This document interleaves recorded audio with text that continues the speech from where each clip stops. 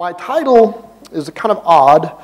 ThoughtWorks lets you choose your own titles, and mine has gradually grown over the years as the things I do has kind of grown over the years. So my title is Director and Software Architect. That kind of makes sense. But the last one is a Meme Wrangler, and that probably makes no sense at all. But it's a kind of an abstract title, but it's really, so a meme is this term coined by Richard Dawkins in his book, The Selfish Gene. And it's basically a meme is a viral, interesting ideas that come up on our projects and do something with that beyond just the project that it's on. And I go into this explanation because this talk is a direct result of that role within ThoughtWorks of looking at interesting things across projects and trying to derive conclusions from them. And so that's what I'm going to do in this talk. The origins of this talk came based on conversations I was having with the technical folks at one of our projects called OVE, which is Online Vehicle Exchange.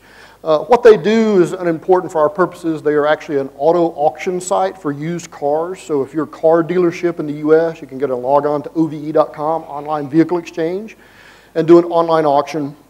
But I'm much more interested in the technical aspects of this project.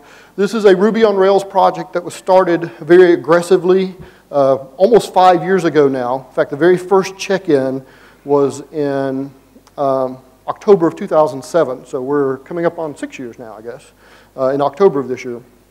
And one of the goals of this project was to try to, the client had been #1 in their market.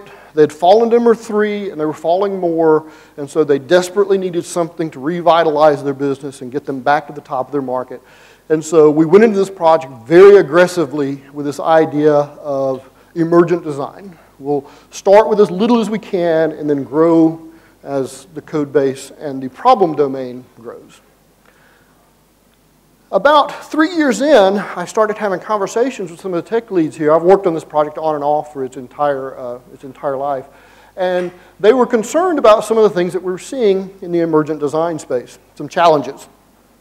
And that spread to some other projects. And I started chatting with people on other projects, bringing the challenges the OVE folks had identified, and seeing if those same challenges existed on other projects. It turned out they did. And so what I've done is consolidated a bunch of those things into this talk.